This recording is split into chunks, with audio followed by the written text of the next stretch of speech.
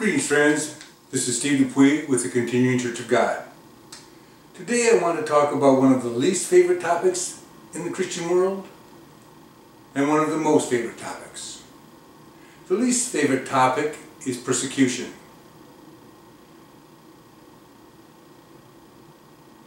We will focus on the persecution that is perpetrated on Christians shortly before Jesus returns. The most favorite topic we'll talk about is the love of God.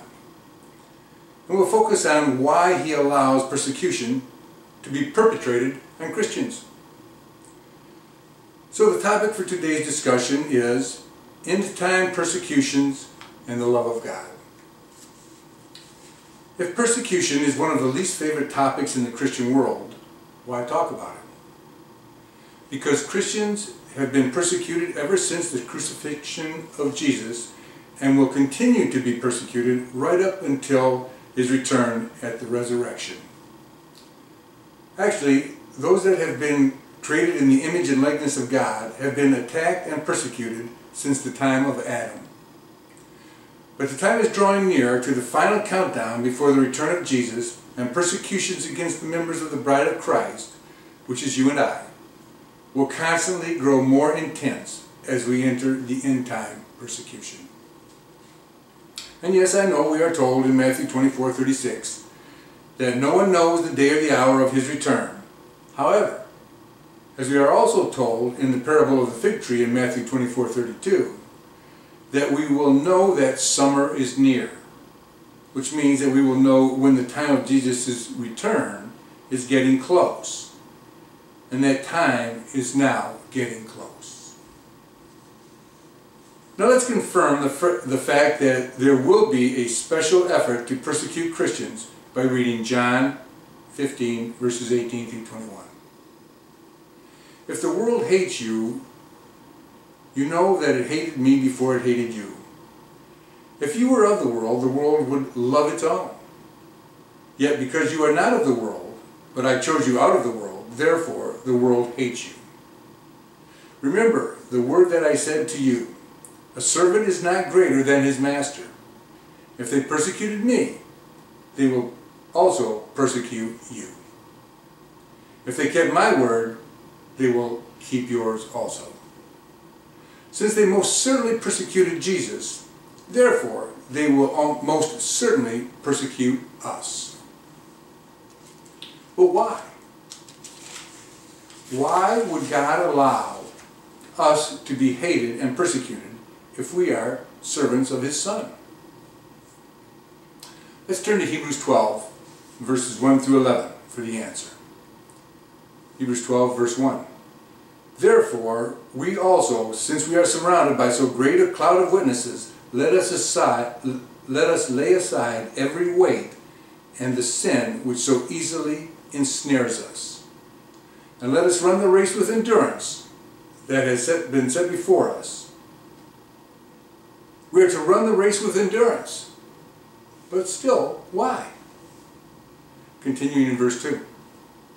Looking unto Jesus, the author and finisher of our faith, who for the joy that was set before Him endured the cross, despising the shame, and is sat down at the right hand of the throne of God. We run the race, which includes persecution, written here as enduring the cross, in order to complete our faith because of the joy of receiving our inheritance in the first resurrection. Now verse 3. For consider Him who endured such hostility from sinners against Himself, lest you become weary and discouraged in your souls. You have not yet resisted to bloodshed, striving against sin. We are encouraged not to become weary resisting the attacks of Satan. And since we have not yet resisted to bloodshed, it is hinted that our endurance may include shedding our own blood. A key point is now revealed in verses 5, 6, and 7. Verse 5. And you have forgotten the exhortation which speaks to you as sons. My son, do not despise the chastening of the Lord, nor be discouraged when you are rebuked by Him. For whom the Lord loves, He chastens, and scourges every son whom he receives. If you endure chastening, God deals with you as with sons. For what son is there whom a father does not chasten? We now understand that the persecution or chastenings we now receive and will receive in the future, we receive because God himself loves us. We have to endure and not grow weary. In verses 8 through 10, we realize that another key point is why we are persecuted now, is so that we will actually become children of God, and that we may actually be partakers of his holiness. Verse 8. But if you are without chastening, of which all have become partakers, then you are illegitimate and not sons. Furthermore, we have had human fathers who corrected us, and we paid them respect. Shall we not much more readily be in subjection to the Father of spirits, and live? For they indeed for a few days chastened us as seemed best to them, but he for our profit, that we may be partakers of his holiness. Let's remember that we are being chastened for our profit. Now verse 11, we get to the crux of the matter. Our persecution will not be joyful, but painful. But the pain will yield the peaceable fruit of righteousness. Now here's verse 11. Now no chastening seems to be joyful for the present, but painful. Nevertheless, afterward it yields the peaceable fruit of righteousness to those who have been trained by it. So in Hebrews 12, verses 1 through 11, we have a complete explanation of why God allows persecutions to come to those he has called and chosen. God allows persecutions to come to us because he loves us. Realizing that God chastises those he loves, a thought occurred to me. If there really was a biblical rapture that raptured people to protect them from any chastisement that would occur 7 years prior to the return of Jesus Christ, that would mean that any of those so raptured were illegitimate and not really children of God. Fortunately, there is no such thing as a biblical rapture. Now that we know why God persecutes us, we need to know exactly who it is that will be persecuted. Jesus already told us that if they persecuted him, they will persecute us. But just who is us? Let's read Matthew 16, verses 13 through 19. When Jesus came into the region of Caesarea Philippi, he asked his disciples, saying, "Who do men say that I, the Son of Man, am?" So they said, "Some say John the Baptist, some Elijah, others Jeremiah or one of the prophets." He said to them, "But who do you say that I am?" Simon Peter answered and said, "You are the Christ, the Son of the living God." Jesus answered and said to him, "Blessed are you, Simon Bar-Jonah, for flesh and blood has not revealed this to you, but my Father who is in heaven.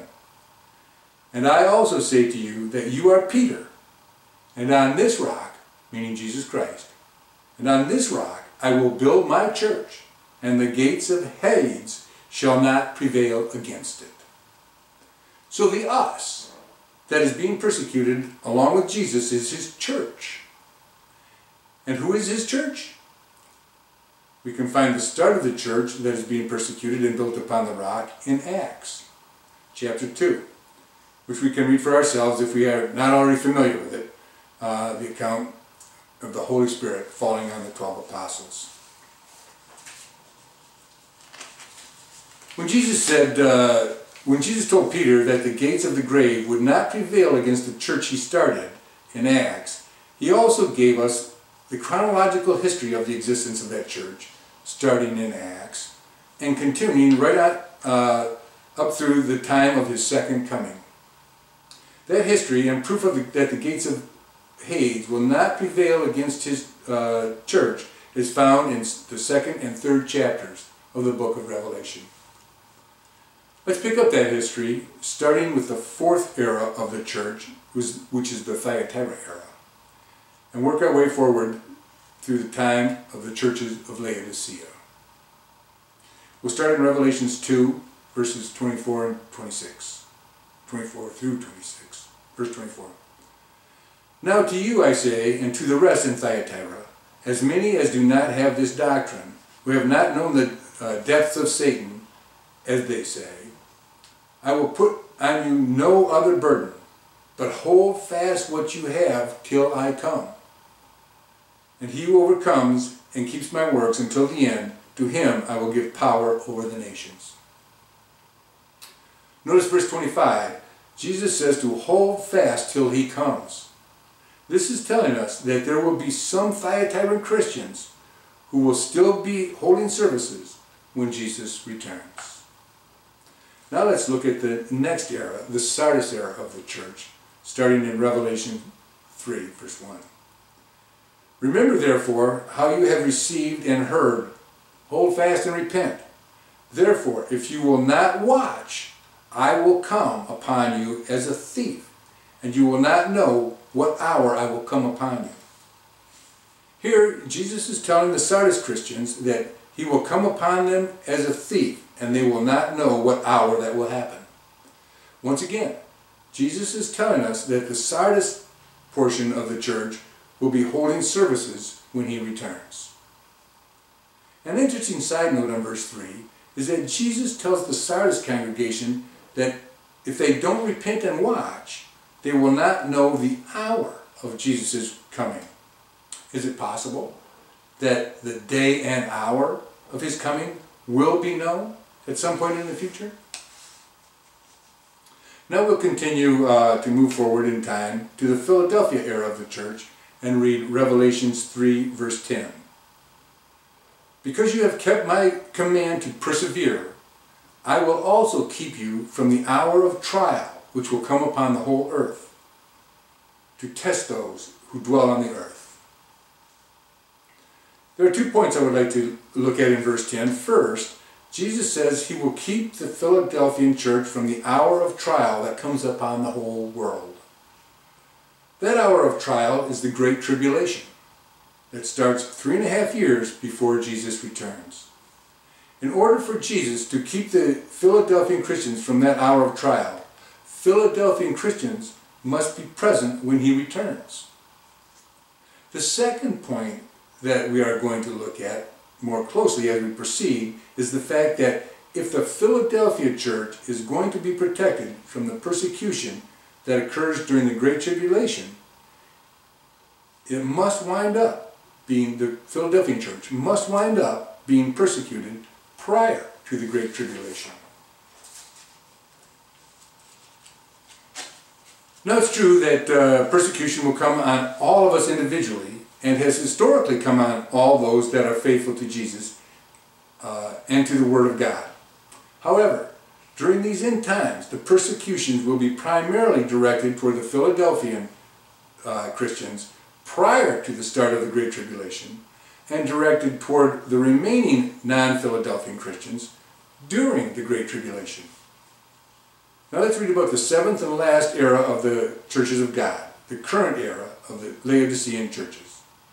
Because of the fact that the era of the Laodicean churches is the last era, and the fact that portions of the previous 3 eras of the church are present when Jesus returns, it is obvious that the Laodicean era, being last, would also be present when he returns.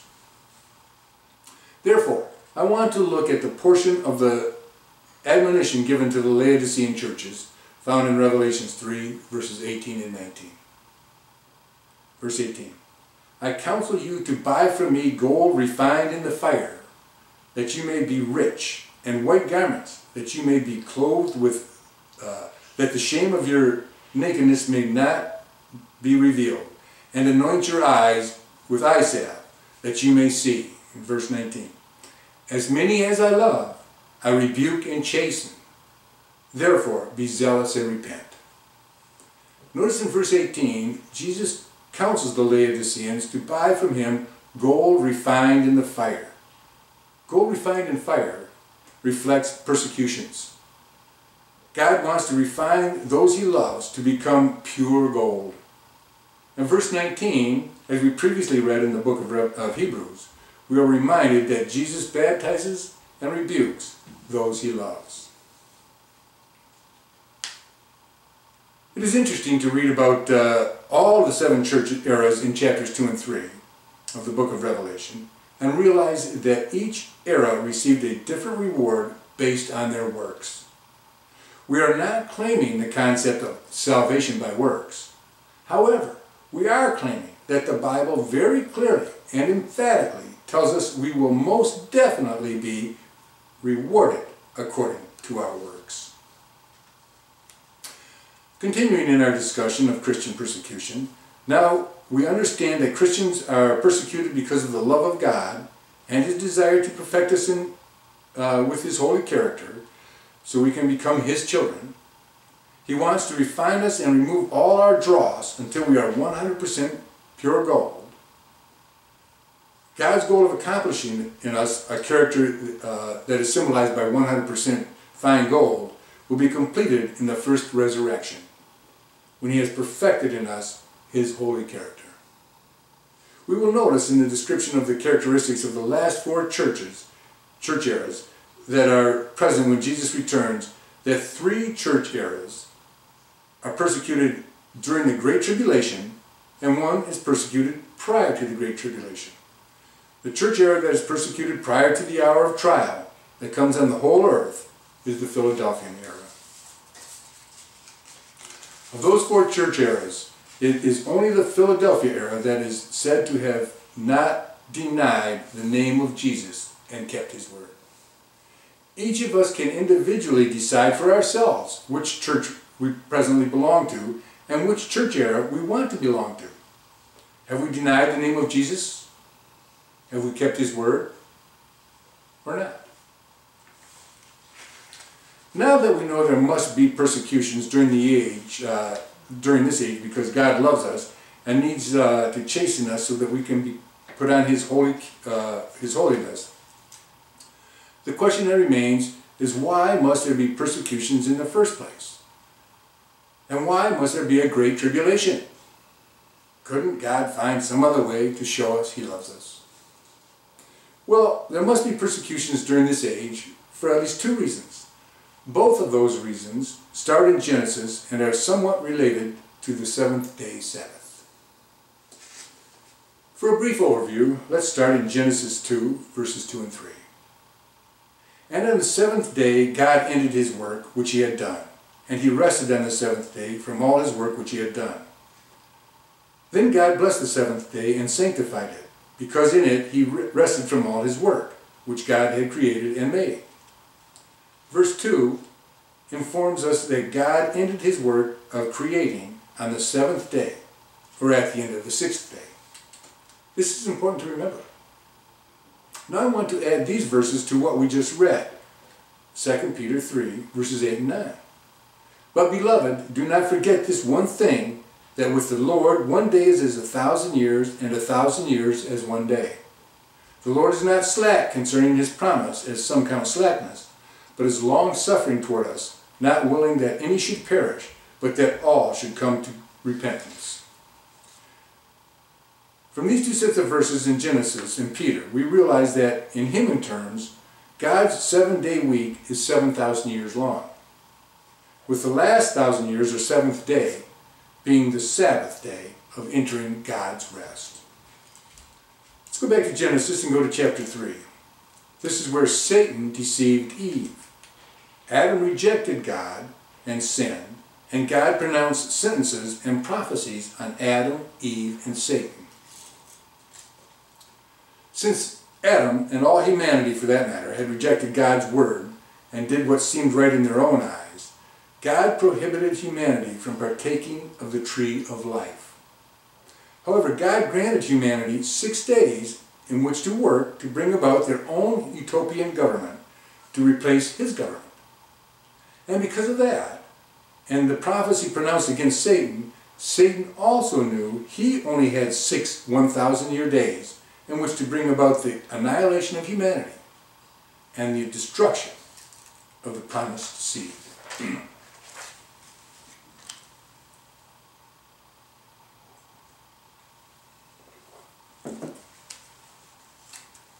So, up to this point, the scriptures tell us there will be persecution of the Christians that are members of the church Jesus built.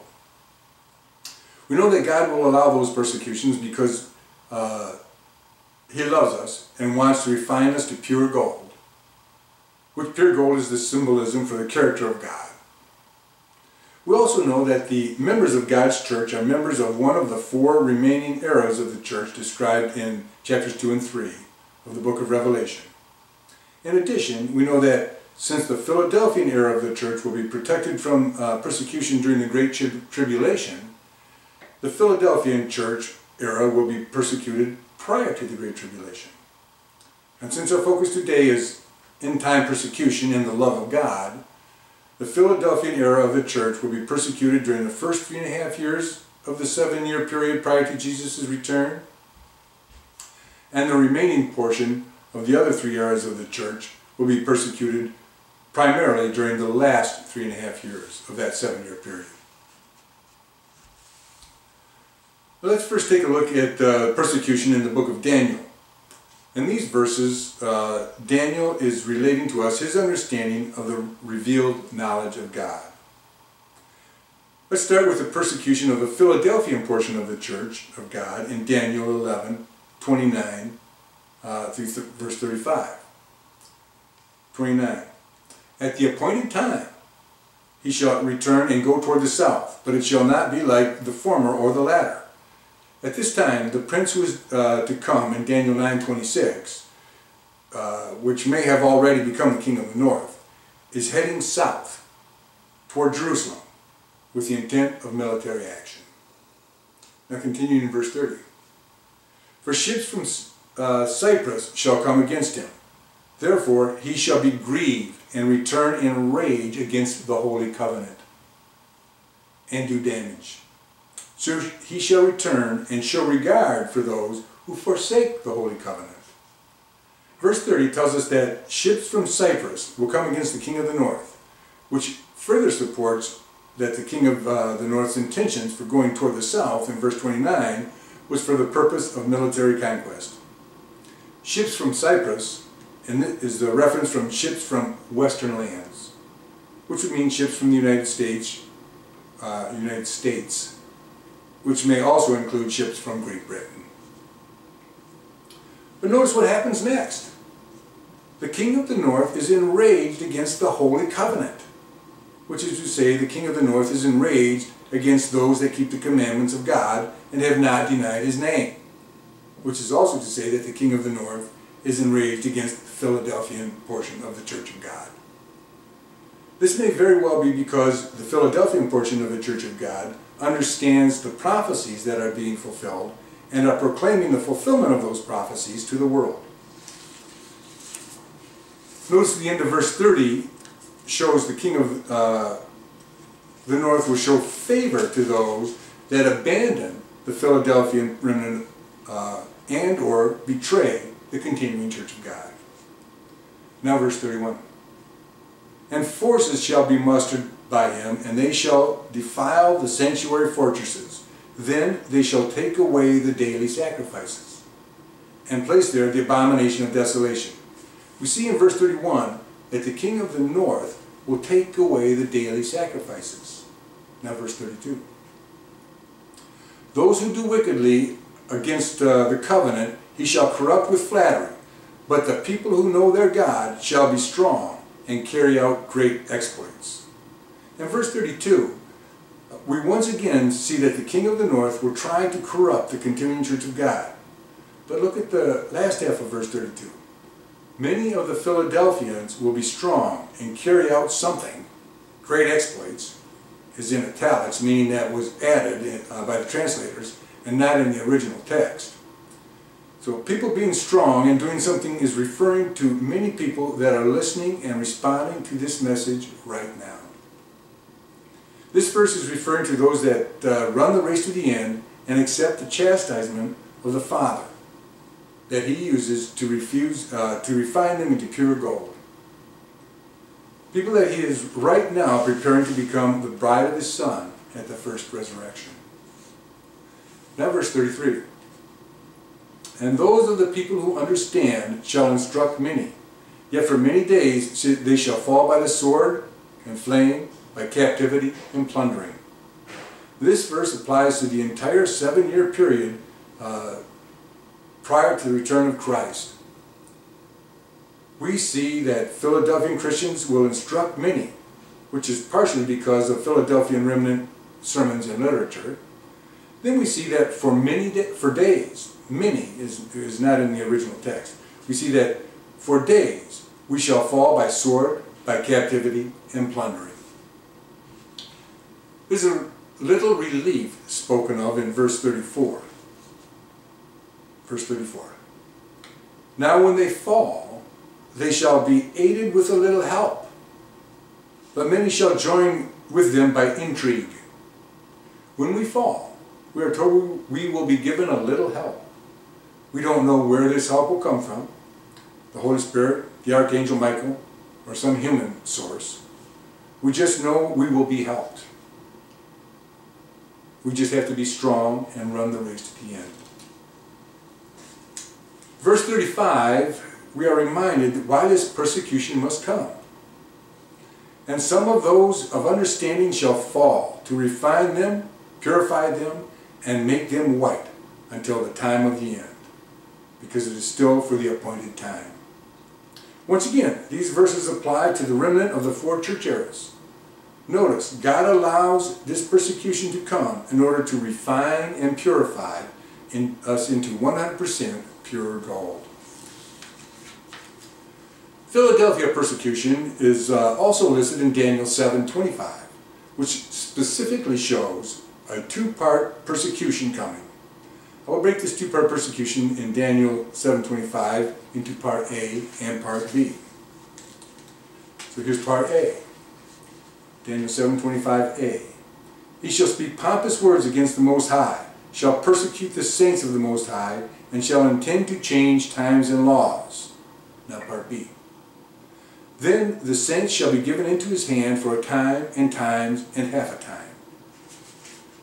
First of all, A, he shall persecute certain of the saints, which is consistent with what Jesus said was coming in Matthew 24, verses 9 through 14, which I'm going to read right now.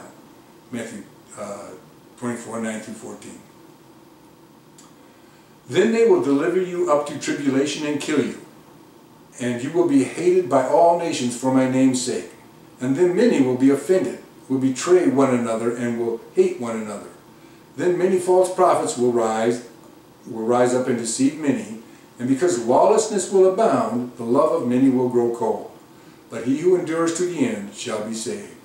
And this gospel of the kingdom will be preached in all the world as a witness to all the nations, and then the end will come. Much of the above will affect the Philadelphian Christians, but they will later be protected in the wilderness for a time, times, and half a time. Some of the remnant of the Thyatira era may also be protected along with the Philadelphian saints. Also notice Satan is not particular about killing. It is likely that some of the non-Philadelphian Christians will be persecuted and be killed as well. Now, I'm going to go in Daniel 7 in 25a, persecutions which are consistent with the persecutions in Daniel 11, 28 through 35, are a factor in the opening of the 5th seal in Revelation, which is the start of the Great Tribulation. But what about the other non-Philadelphian Christians? So now we read Revelation 6, 9 through 11. When he opened the 5th seal, I saw under the altar the souls of those who had been slain for the word of God and for the testimony which they held. And they cried with a loud voice, saying, How long, O Lord, holy and true, until you judge and avenge our blood on those who dwell on the earth? Then with a white robe was given to each of them, and it was said to them that they should rest a little while longer, until both the number of their fellow servants and their brethren, who would be killed as they were, was completed. Notice that this is consistent with Daniel 7:25a and b. There were those who were martyred or persecuted, which is 7:25a. Then there were to be more who were martyred and persecuted, 725b. In Daniel 725b, the remaining saints will be given into his hand for a time, times, and half a time. This is the persecution of the portion of the non-Philadelphian Church of God, including non-protected Thyatians, who were not protected in the wilderness with the Philadelphians. Revelations 12:17 shows this separation. Here's Revelations 12:17. Notice. And the dragon, which was enraged with the woman, and he went to make war with the rest of her offspring, who kept the commandments of God and have the testimony of Jesus Christ. There are persecutions just before the Great Tribulation starts per Daniel 7:25a. And then during the time of the Great Tribulation as per Daniel 7:25b. Now let's go to Daniel 11:36 through Daniel 11:38. Verse 36. Then the king shall do according to his own will. He shall exalt and magnify himself above every god, shall speak blasphemies against the God of gods, and shall prosper till the wraths have been accomplished. For what has been determined shall be done. He shall regard neither the God of his fathers, nor the desire of women, nor regard any god, for he shall exalt himself above them all. But in their place he shall honor a God of fortresses, and a God which his fathers did not know he shall honor with gold and silver, with precious stones and pleasant things. Here we see the king of the north exalting himself above every god and speaking blasphemies against the true God. The start of the Great Tribulation begins in verse 39. Then he shall act against the strongest fortresses, with a foreign god, which he shall acknowledge and advance its glory, and he shall cause them to rule over many, and divide the land for gain. In verse 39, we see the king of the north attacks the United States of America. The end of verse 39 shows us that the king of the north defeated the country with the strongest fortresses because he divided some of the land with his accomplices and increased his wealth with other parts of the land by dividing it for gain. Let's see how bad the Great Tribulation will get and see the influence of Satan at the end of the 6-day work week God granted Adam to bring about humanity's version of utopia. We'll start with Matthew 24, verse 15, and read through 22. Verse 15. Therefore, when you see the abomination of desolation spoken of by Daniel the prophet standing in the holy place, whoever reads, let him understand. Then let those who are in Judea flee to the mountains. Let him who is on the housetops not go down to take anything out of his house, and let him who is in the field not go back to get his clothes. But woe to those who are pregnant and to those who are nursing babies in those days. And pray that your flight may not be in the winter or on Sabbath, for then there will be great tribulation, such as has not been since the beginning of the world until this time, no, nor ever shall be. And unless those days were shortened, no flesh would be saved. But for the elect's sake, those days will be shortened. We see in verse 15 that this time frame is indeed referring to the abominations that Daniel wrote about. Now, when we drop down to verse 22, we see that if left unchecked, humanity's attempt at utopia would be, I'm going to start that over. Now, when we drop down to verse 22, we see that if left unchecked, humanity's attempt at utopia by doing what seems right in their own eyes would have resulted in the extermination of the entire human race. Again, the reason I wanted to focus on the chastisement in Daniel and Revelation is because that is the time frame we are entering in now. We, in all the churches of God, are going to be facing the persecutions and chastisement God has appointed for us to refine us and help us prepare to become the bride of Christ. Whether we are chastised before the Great Tribulation starts, as Philadelphians, or chastised after it starts as a member of one of the other portions of the Church of God, rest assured, persecution is prophesied and persecution is coming.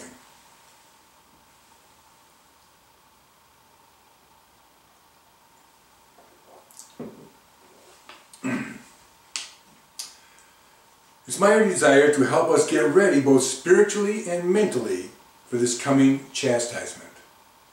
I will try to help us get ready spiritually by presenting scriptures that God provided to us for this very purpose. I'll present these verses at the end of this discussion. But first, I want to help us get ready mentally by preparing some verses, presenting some verses that God provided for this purpose by going to the book of Job. We in the Church of God have long realized that persecutions and chastisements are coming, and we also realize they are part of being a Christian. However, many of our thoughts of chastisement are rather vague, with no clear picture of the type or severity of the chastisement that is coming. We read earlier that we will be subject to plundering, but even that is either rather vague. Will we be plundered of our car, our home, our bank account? To help put a clearer picture on the type of chastisement that God may use to refine us into pure gold, let's take a look at the example of Job. We'll start with verse 1 in Job, chapter 1. There was a man in the land of Uz whose name was Job, and that man was blameless and upright, and one who feared God and shunned evil. Notice Job is already described as blameless, upright, God-fearing, and shunning evil. It sounds like Job was already pretty close to 100% pure gold, as far as the human eye could tell.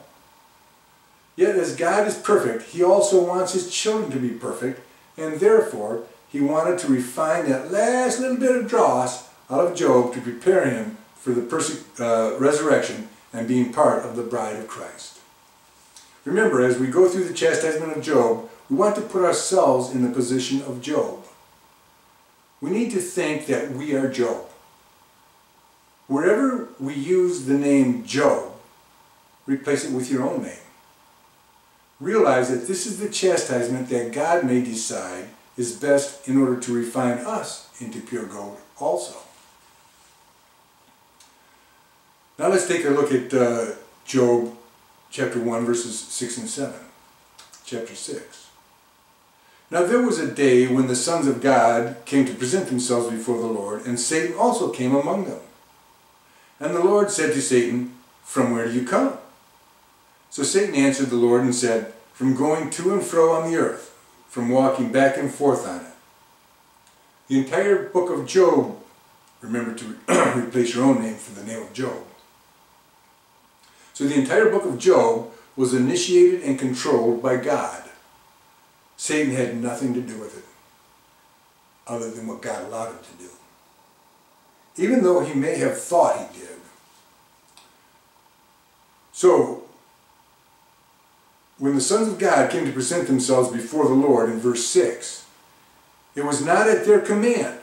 It was at the command of God. It is not the troops that call for a review. It is the commander-in-chief that calls for a review. This is why we see Satan was also among those that came to present himself before the Lord. Satan was ordered to come by the command of God for the very purpose of removing the last little bit of dross from you. In the beginning of verse 7, God sets Satan up for the next stage of his plan and starts out developing a conversation with Satan by asking the question, "From where do you come?" Satan responds in the last verse of 7, "From going to and fro on the earth and from walking back and forth on it." Satan would have been more truthful had he said, "From going to and fro on the earth and from walking back and forth on it, seeking whom I may destroy." But that wasn't part of the answer.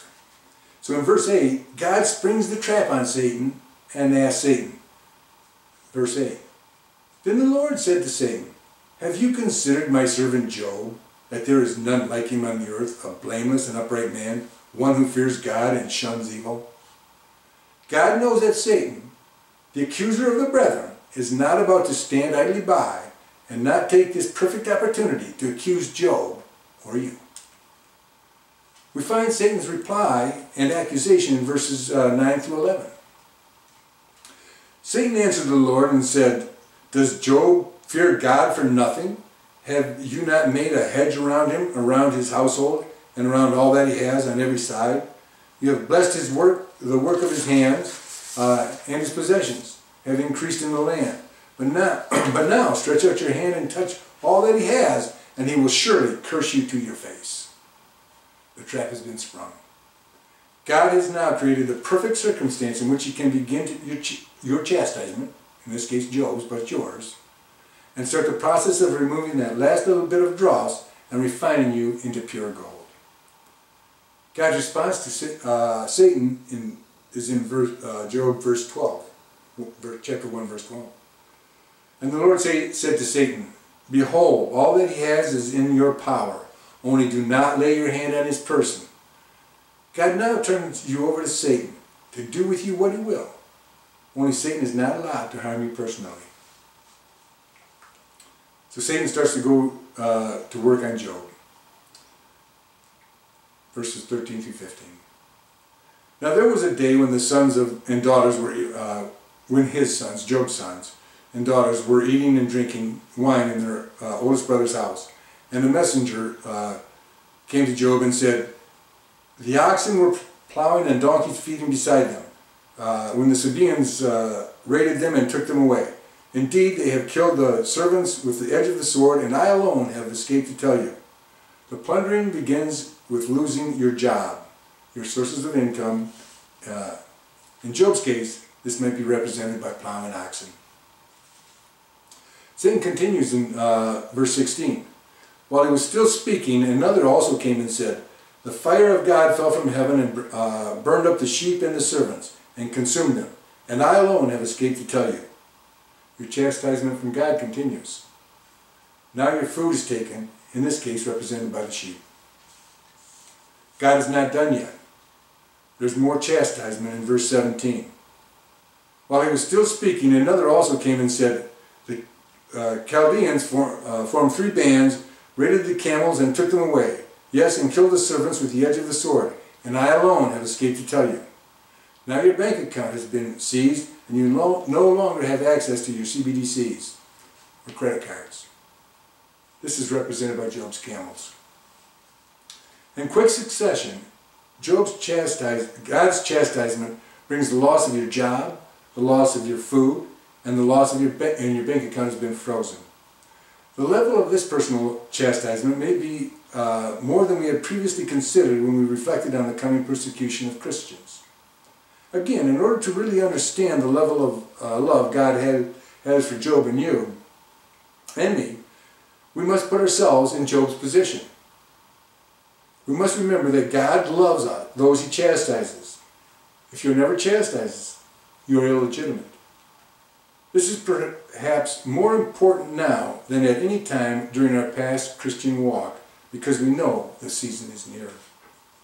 Nevertheless, God is not done with your chastisement. He lets Satan continue. Before we read about that continuance, I want us to take a minute and think about our children. Think about their names.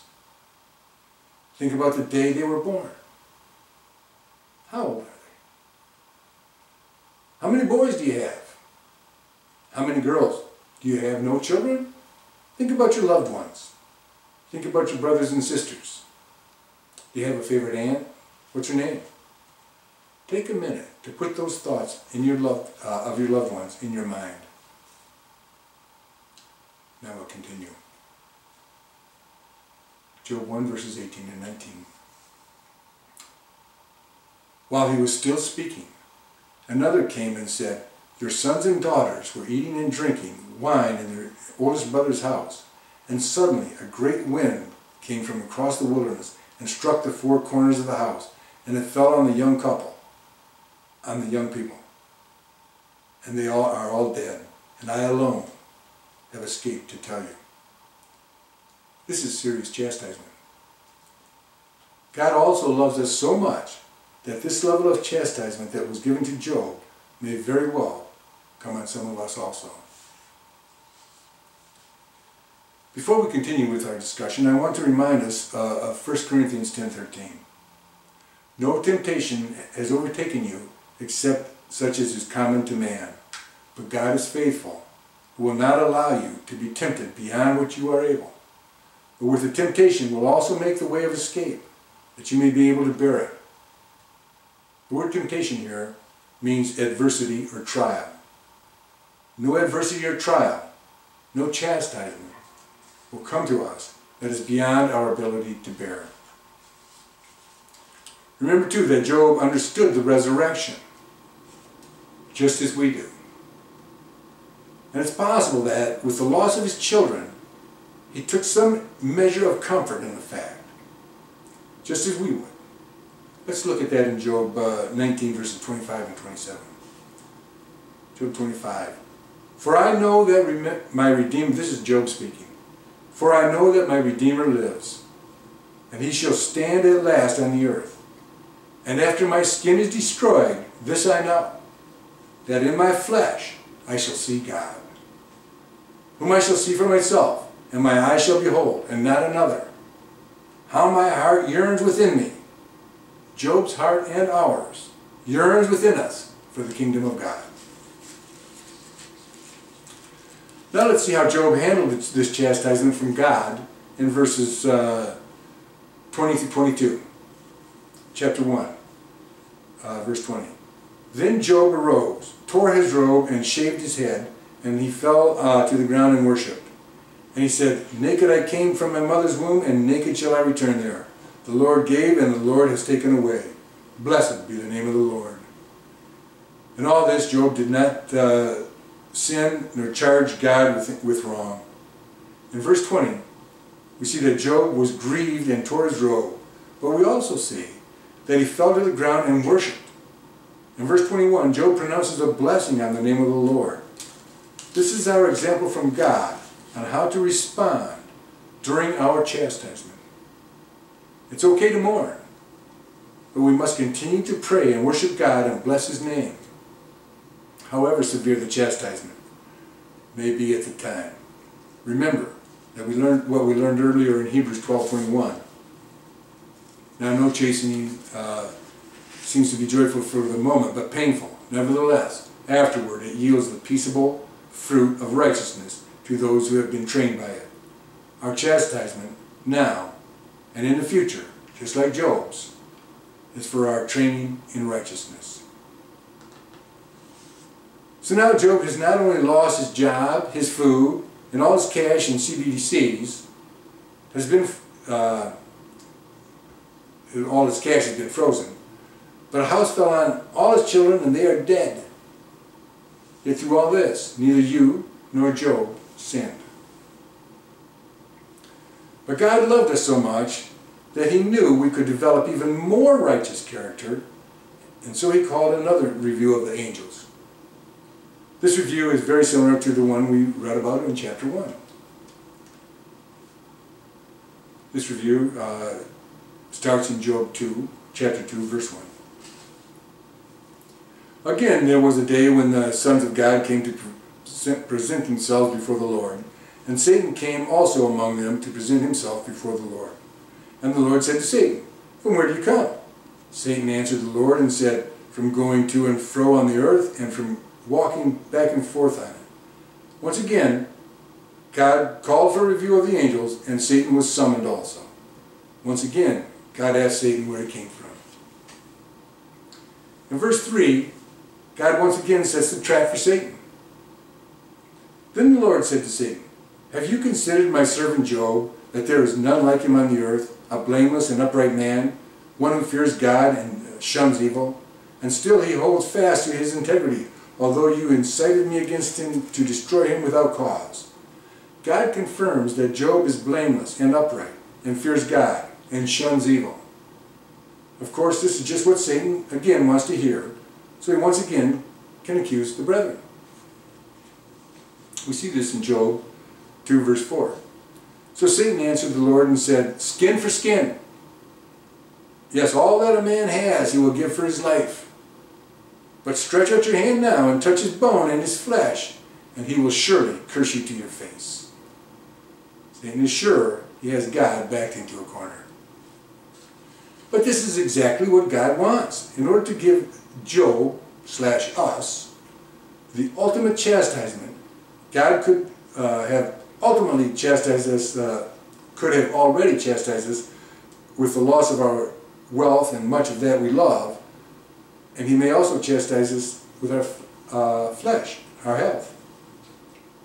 We can read about how Satan was set up to allow God's final chastisement of Job in verse 6.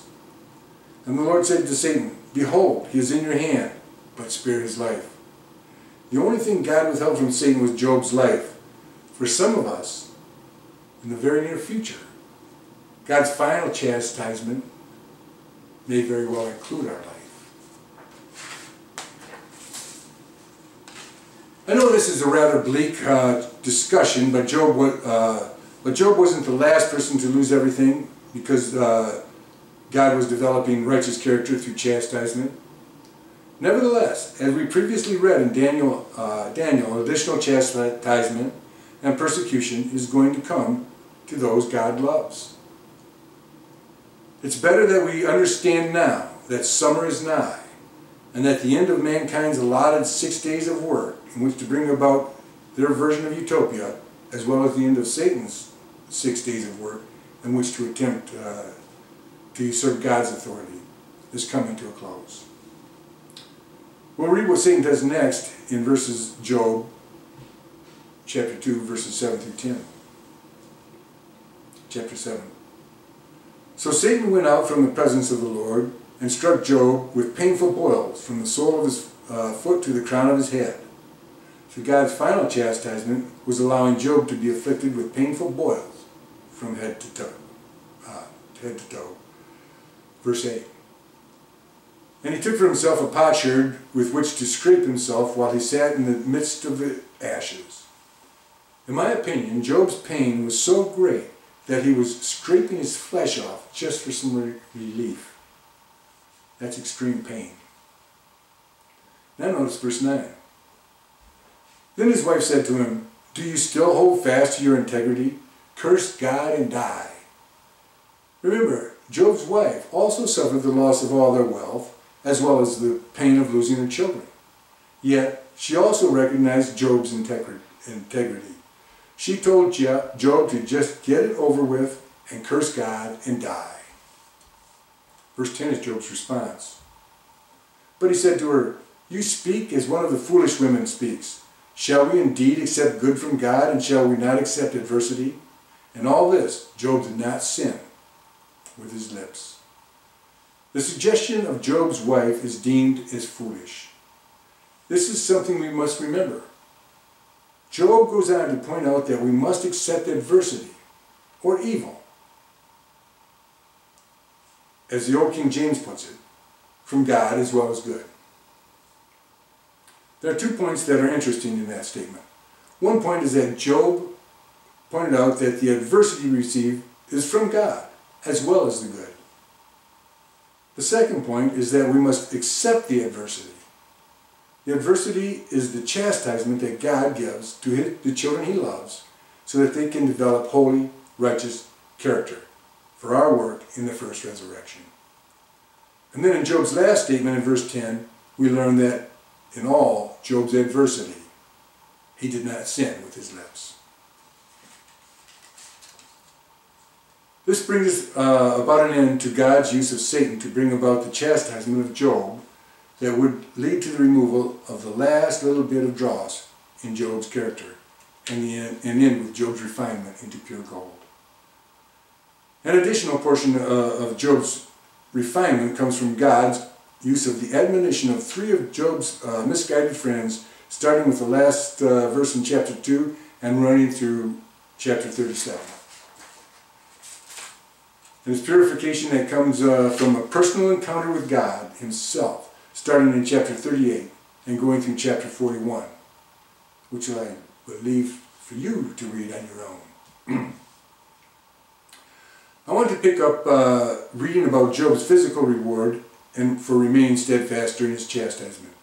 We can find this in Job 42 verses 12 through 17. Now the Lord blessed the latter days of Job more than his beginning, for he had 14,000 sheep, 6,000 camels, 1,000 yoke of oxen, and 1,000 female donkeys. He also had 7 sons and 3 daughters, and he called the name of the first Jemima, the name of the second Keziah, and the name of the third Keren-Happuch. In all the land were found no women so beautiful as the daughters of Job, and their father gave them an inheritance among their brothers. After this, Job lived 140 years and saw his children and grandchildren for 4 generations. So Job died old and full of days. We see in verse 12 that Job's wealth was restored double. In verse 13, the number of his children were restored. And in verse 16, we see that Job lived an additional 140 years after his chastisement from God began. The earthly reward of Job is very similar to the parable of the minas in Luke 11, 19-23. We also know that the spiritual reward of Job will be greater than the physical reward.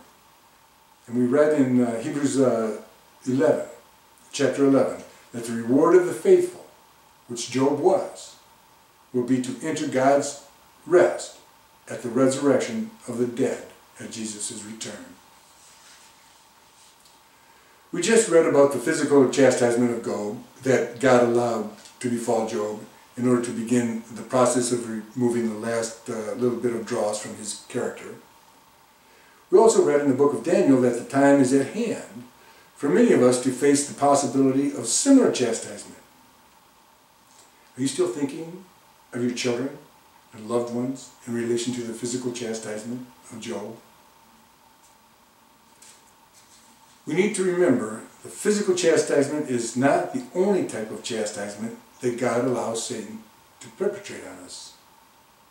There's also a mental chastisement. Now is the time to shift our thinking to a different type of mental chastisement God allows to befall us as he removes the dross from our character. The mental chastisement of doubt, worry, fear is just as great as the physical chastisement of losing our loved ones and losing our physical possessions. Our mental persecution serves the same purpose as our physical chastisement. Our mental persecution or chastisement is also from God and is used by him to chastise us as his beloved children. So now let's look at some verses talking about mental chastisement. The first one we'll look at is in Matthew 14, verses 28-32. And Peter answered him and said, Lord, if it is you, command me to come to you on the water. So he said, Come. And when Peter had come down out of the boat, he walked on the water to go to Jesus. But when he saw that the wind was boisterous, he was afraid. And beginning to sink, he cried out, saying, Lord, save me. And immediately Jesus stretched out his hand and caught him and said to him, O you of little faith, why did you doubt? And when they got into the boat, the wind ceased. Here we find 2 mental chastisements and 1 admonition. The 2 chastisements are fear, found in verse 30, and doubt, found in verse 31. Fear and doubt seem to be tied together. If we fear, then we also seem to doubt. And if we doubt, we are most definitely afraid. The admonition is also found in verse 31 and is stated, O you of little faith. The remedy for the chastisement of fear and doubt is faith. Next, let's look at Matthew 21, verses 20 and 22. And when the disciples saw it, they marveled, saying, How did the fig tree wither away so soon? So Jesus answered and said to them, Assuredly, I say to you, if you have faith and do not doubt, you will not only do what was done to this fig tree, but also, if you say to this mountain, Be removed and cast into the sea, it will be done. In these verses, we have 1 chastisement and 1 admonition. The chastisement is found in verse 21 and is, once again, fear. The admonition is also found in verse 21 and is, once again, lack of faith. And once again, we see that dross God wants to remove from us that are being mentally chastised our doubt and fear.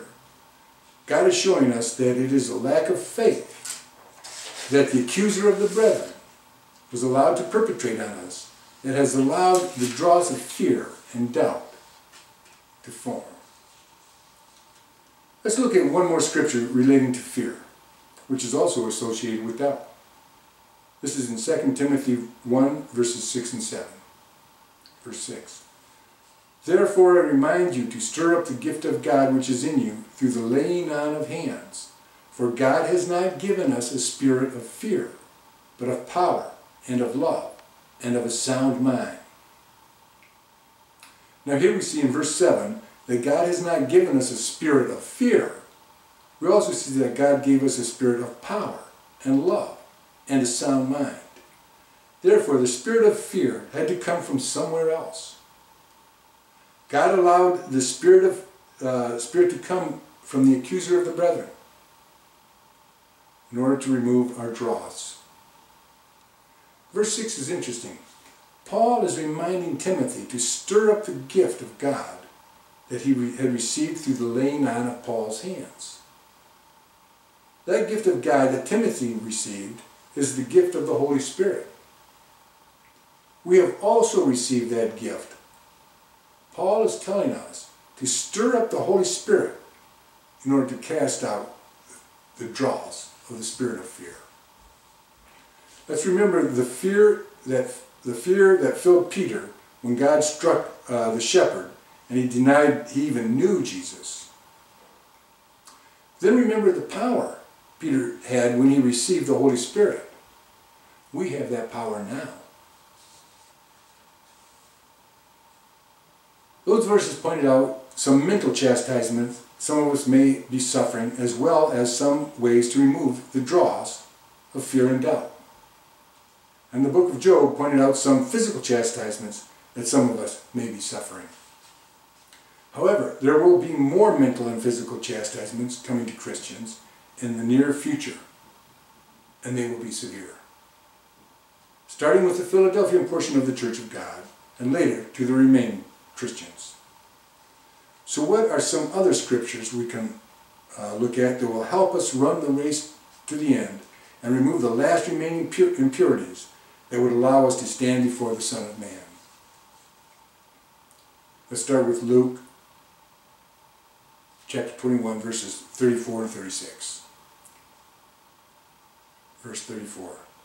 But take heed to yourselves, lest your hearts be weighed down with carousing, drunkenness, and cares of this life, and that day come upon you unexpectedly. For it will come as a snare on all those who dwell on the face of the whole earth. Watch therefore, and pray always, that you may be counted worthy to escape all these things that will come to pass, and to stand before the Son of Man. These verses are speaking of the time directly ahead of us. In verse 34, we are told to take heed to ourselves, and don't let our hearts be weighed down with the cares of this life. A really important tip is found in verse 36. Pray always. We are to pray always that we would be counted worthy to escape the dross of this life and to stand before the Son of Man. We won't escape the chastisement, but we want to escape the snare or the trap for us that has been laid by Satan. Now let's look at Philippians 4, verses 10 through 13. But I rejoiced in the Lord greatly that now at last your care for me has flourished again. Though you surely did care, but you lacked opportunity. Not that I speak in regard to need, for I have learned in whatever state I am to be content. I know how to be abased, and I know how to abound. Everywhere in all things I have learned both to be full and to be hungry, both to abound and to suffer. I can do all things through Christ who strengthens me. Here we are told that we can do all things through Christ who strengthens us. Remember, God's goal is to remove our dross so we can be counted worthy to stand before the Son of Man. So when we pray, ask God to show us the dross that we need to remove to be refined. Then turn yourself over to Christ to strengthen you. Let's look at some verses that add to the verse we just read. They're found in 1 Peter 5, verses 8 through 11. 1 Peter 5, verse 8.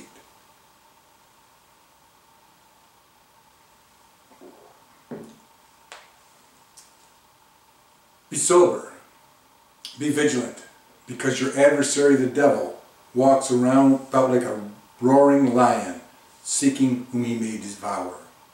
Resist him, steadfast in the faith, knowing that the same sufferings are experienced by your brotherhood in the world. But may the God of all grace, who called us to his eternal glory by Christ Jesus, after you have suffered a while, perfect, establish, strengthen, and settle you. To him be the glory and the dominion forever and forever. Amen. Here we are reminded that the adversary that God used to refine Job is also the adversary he will use to refine us. We are commanded to resist him, knowing that the same thing is happening to each and every one of us. What's happening to you is also happening to me and to others in the church. The same thing is happening to all of us. But when we read the last part of verse 10, after God has removed the dross from all of us, he will perfect, strengthen, and settle us. We can do all things through Christ who strengthens us. Let's look at a couple of scriptures that we can do personally. The first one is in John 15, 1 through 4. Verse 1. I am the true vine. This, of course, is Jesus speaking. I am the true vine, and my Father is the vine dresser. Every branch in me that does not bear fruit, he takes away. And every branch that bears fruit, he prunes, that it may bear more fruit.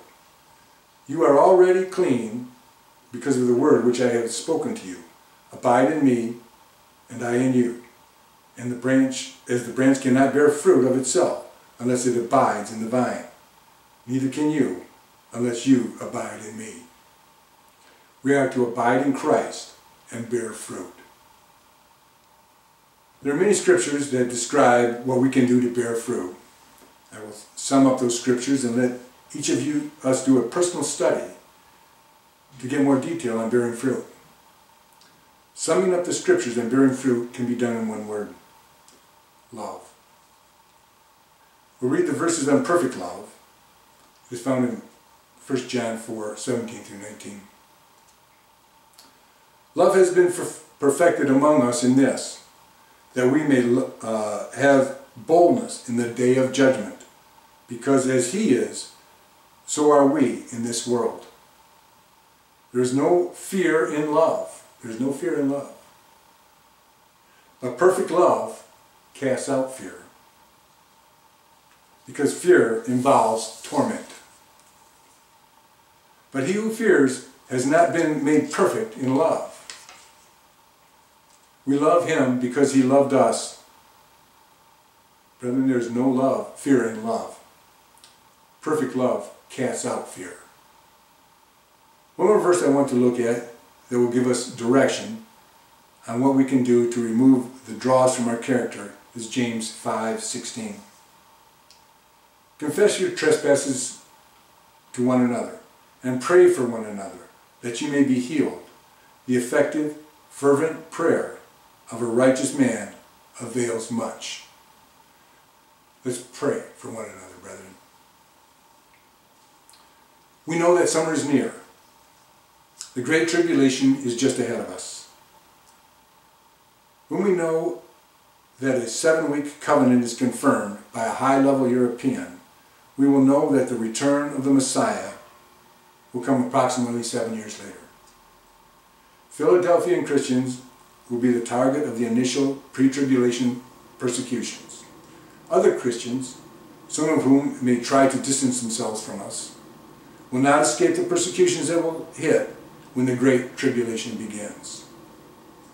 So in conclusion, There was a song by Tom Petty with two sets of lyrics I want to refer to. The first set is, I won't back down. And the second is, I'll stand my ground. I think those two sets of lyrics can be used as a type of reinforcement of our thinking at this time. In the soon coming persecution, when we are told we can keep our house, we can keep our car, we can keep our bank account, if we will only denounce the seventh-day Sabbath. By the strength of Jesus Christ, we will say, no, and I won't back down. And in the soon coming persecution, when we are told our lives and the lives of our loved ones will be spared if we will only bow down and worship the beast, by the strength of Jesus Christ, we will say, no, I'll stand my ground. We are not going to go through the tribulation alone, brethren. We are going to go through the tribulation with Jesus Christ, and we are going to go through it together. This is Steve Dupuy for the Continuing Church of God.